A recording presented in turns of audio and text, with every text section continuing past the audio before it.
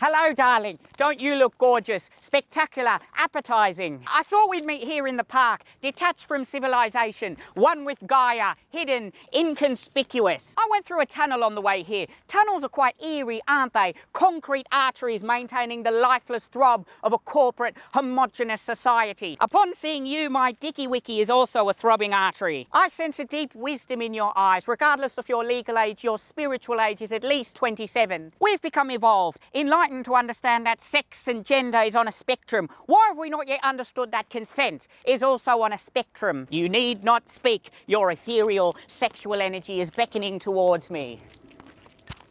Darling, your patriarchal conditioning has led you to suppress your awakened sexuality. We should be entangled, intertwined, immersed in a natural display of deep spiritual connection, fiddling about with my dicky wicky and your vaggy waggy. We human beings like to see ourselves as detached from nature, rational, civilised. Then we're overcome with the animalistic urge to taste each other's rectum. What a humbling experience that is. Many in the mainstream media would be aghast to see a grown man thrusting his dicky wicky towards a tree. But darling, that's how the corporate elite want you to think. Come back. Where are you going?